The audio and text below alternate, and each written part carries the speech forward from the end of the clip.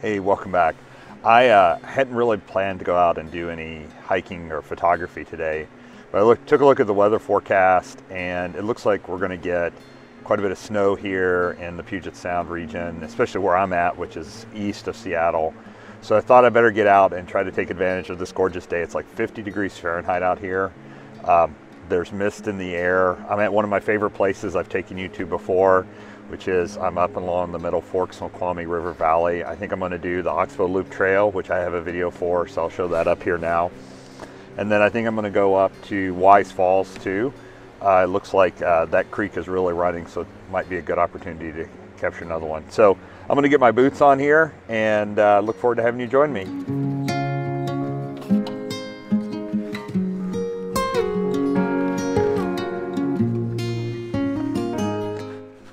Oh man, it is a beautiful day out. There's some high clouds, lots of high clouds actually. The sun's poking through. There's a little bit of snow here on the ground, more than at my place and my house. So that gives us some nice fog along the ground here. It's really gorgeous. Other cool things that have happened. See this knitted hat on top of my head? That's made by my partner in life, my wife, Stephanie. I love this hat. It's wool, it's perfect for this sort of getting out in the wilderness. So yeah, it's about a mile from where I park to the trailhead for Wise Falls. So I'm gonna head up there. It's about a 15-minute walk up to Wise. So I am gonna head up on this hike and see if there's anything else. These gorgeous trees and everything that are here. Maybe photograph along the way, some woodland stuff. We'll see. If not, I'll see you at Wise Falls in a few minutes. Thanks for coming along. Hey, I've made it here to Lower Wise Falls. I've never actually been here before. It's a little bit of a bushwhack to get here, and I'm not finding any place really safe to go down here and try to get a composition. I'm gonna keep working my way around. The water's up pretty high, so really, safety's number one. It's gorgeous here, so I'm really glad I came to it.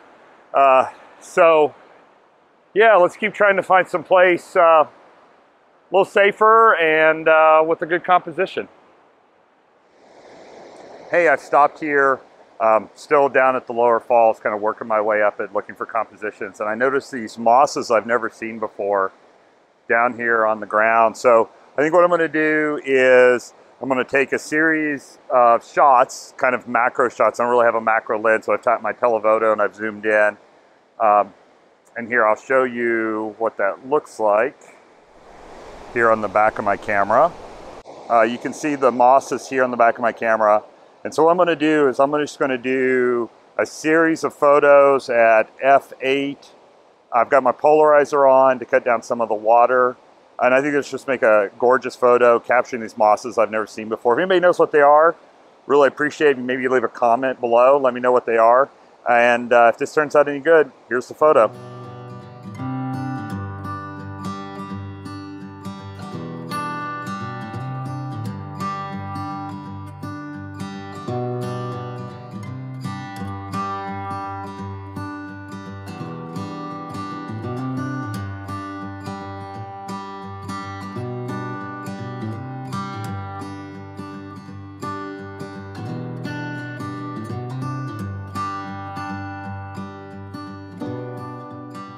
Hey folks, I've made it up here. I don't know if this is the middle falls or the upper falls. I see some more further up. I've been here before, photographing on this ledge that is right down here.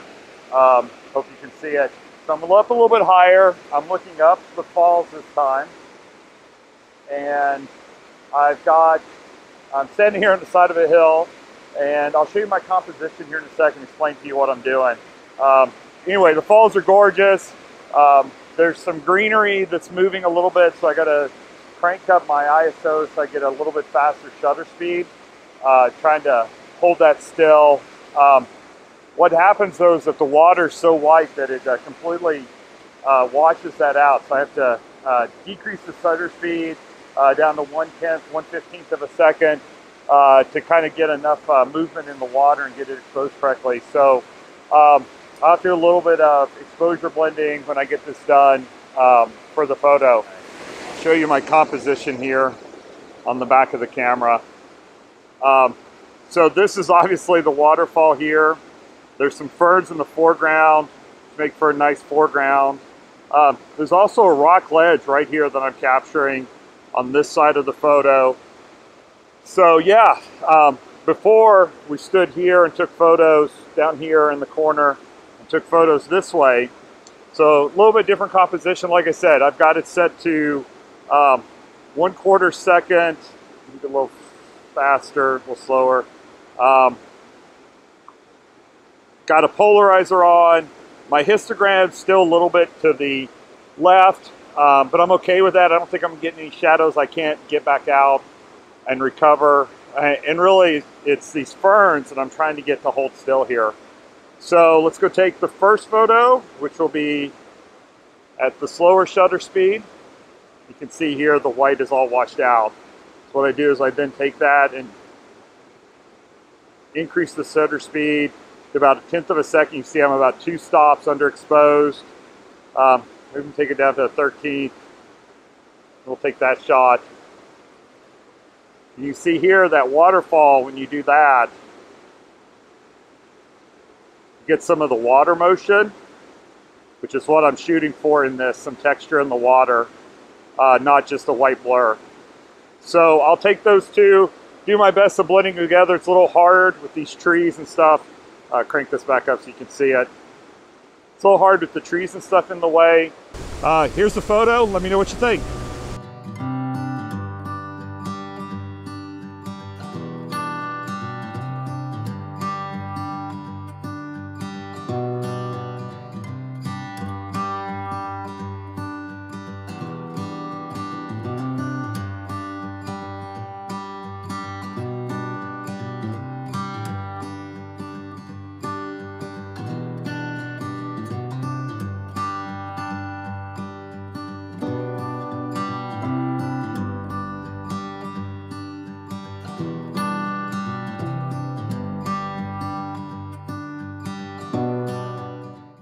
Hey, I hope you can hear me. I've made it to the other side of Wise Creek, which allowed me to get in a position to photograph the lower fall, something I've never photographed before. I was down here on this ledge that you can see, and decided not to whip out the old vlogging camera and take a look at it. But here's those photos. Much like I did on the upper falls, 2 sets of exposures, one for the dark areas, polarizer on, and then one at 1/10, 1/13, 1/15 of a second to capture some motion in the water and get it exposed correctly. And I'll show it to you here.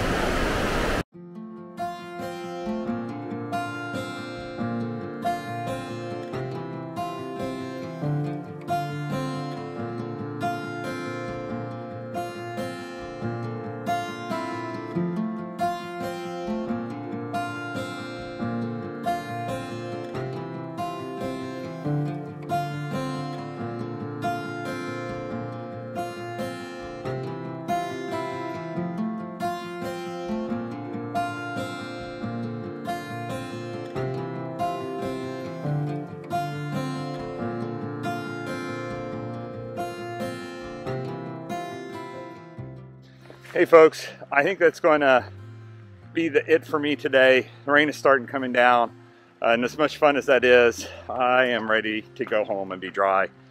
I promised everybody a little bit of science on this channel, so let me just do a little bit of geology here real quick. The Middle Fork Snoqualmie River, where I'm at in the wilderness area, is a lake that formed during the ice ages. So at the mouth of this valley that was formed is where the glacial low from Canada came around and basically blocked up the valley. And so all the water flowed down out of the Cascades 10,000 years ago, at least in this watershed, and filled this valley with water. So if you can imagine, I'm standing at the bottom of a 1,000-foot, 10,000-year-old lake. And that's why the fauna and everything down here are so gorgeous. They're so much different than the rest of the area. There's a lot of clay in the soils. It leads to lots of trees that are not the typical trees of the area. So it really makes for a unique biohabitat right here in King County, Washington. So I really encourage you to come visit. I think that's going to be it for me for the year too. Can't believe I started this channel on a whim during the summer, during COVID. I want to thank all of you that have decided to watch, who've decided to follow, leave comments. I just really appreciate it. Hope you're getting out to enjoy some photography. Hope that these journeys of mine are useful to you too. Whatever else you'd like to see, just kind of leave in the comments below. With that, I think, like I said, I'm going to close out. If you like what you saw today, really appreciate giving me a thumbs up. Help feed the algorithm. If you want to see more of me in 2022, hit the subscribe button and turn that little bell on so you get alerts about new videos. For everybody, Happy New Year, and bye for now. Hey, one last little PSA. As I was bushwhacking my way back to get that last picture of Wise Falls, I came across this Mylar balloon. Congratulations, grad, up in the woods. So that balloon, who knows how far that has traveled. Looks like I only got the top half of it, so there's another half sitting somewhere up in the woods. I love that people celebrate, but I'm going to tell you right now, do not let these up into the air, because they end up down here and they make trash for all of us. So that's my PSA. If you're out hiking, clean up one piece of trash on the trail for everybody else. Hey everybody, Happy New Year. Bye.